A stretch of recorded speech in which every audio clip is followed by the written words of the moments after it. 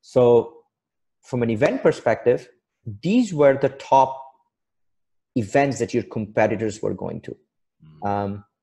SaaS Talk was actually a big event. Yeah, that I went just to that happened last year, but we didn't have we didn't sponsor it or have any kind of. You just walked like as an attendee. Yeah. Salesforce World Tour, which happens quite a bit. ChannelCon. That's an interesting, again.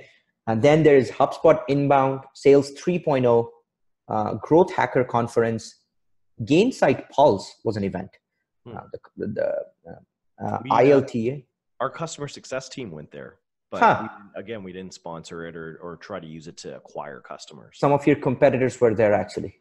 Wow. The other one was ILTA, the Legal Technology Association. A couple of your competitors were sponsoring that. Law firms probably using proposals and things like that. Midwest Dreaming. This was an interesting one. Do you know of this one? Midwest Dreaming? Heard of them. It sounds like a pop song or something like that. This is actually an event that happens that Salesforce community puts out. Anyone that uses Salesforce like a lot of the practitioners would attend this. Wow. Pretty big event, which actually goes back to saying that your competitors are definitely doubling down on the Salesforce and the entire ecosystem. Yeah. And that's why they're sponsoring the Salesforce World Tours, going to or sponsoring Midwest Dreaming and things like that. Interesting. Any of this stand out to you? I know you mentioned Inbound, which you guys went to, and yeah, InMail was the one this year that we did the we were the most. We went in as a sponsor, and we really used it as an acquisition channel. And results are remaining to be seen on that. I know there's a lot of leads from that conference. I'm actually surprised that a lot of these I haven't heard of. Midwest Dreaming, ILTA, Salesforce 3.0, ChannelCon, Salesforce World Tour. I've never heard of. And then other ones, actually, I'm a little bit surprised that they're very kind of SaaS events, like SaaS Talk, Growth Hacker to a certain degree, are tend to be, or at least startup focused. Yeah. Very surprising. Yeah, it is. So Salesforce World Tour is actually a big event. Dreamforce is their main thing. Yeah. And then Salesforce World Tour, they do it in like cities like New York, Chicago, Boston. Like they basically go over the entire world. They do one in Toronto too. So these are local focus. So if you have a big market in Chicago, for example, or Atlanta, you would sponsor that.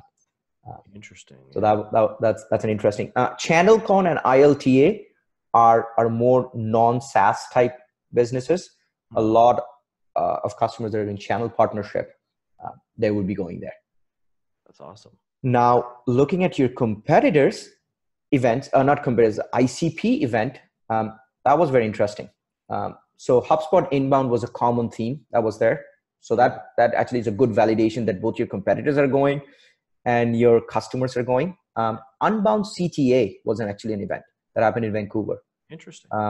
Dreamforce, a lot of your ICP is actually going to Dreamforce. I don't know if are you guys attending Dreamforce? We didn't do it this year, and kind of pulled out, and we should go next year.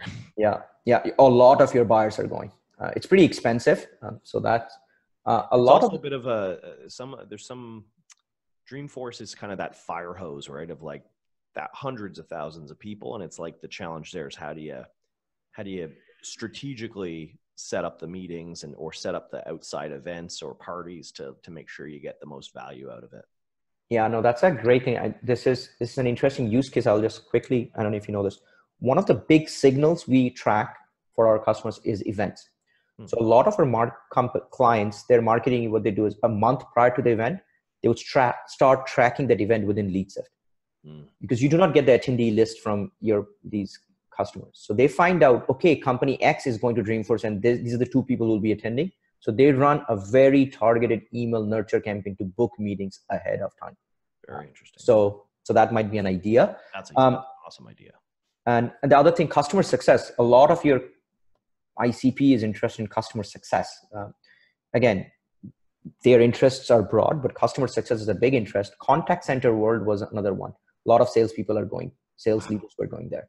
Never heard of them. Yeah. Gartner CSO and Sales Leader Conference. Chief Sales Officer. There's a conference. A lot of your ICP was attending that. So there might be some interesting overlaps there. So now let me ask you the same question that I did with your content.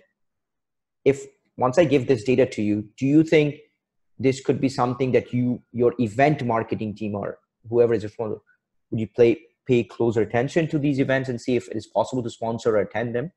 Absolutely. Yeah. I would share it with sales and marketing. And especially as we plan 2020 and we want to start, because, you know, some of these are maybe earlier in the year or later in the year, but just really kind of come up with this is something we had to do anyway. So I'm really excited to have this data, because we were trying to get a meeting on calendar for us to sit down and actually start planning our strategy for events in 2020.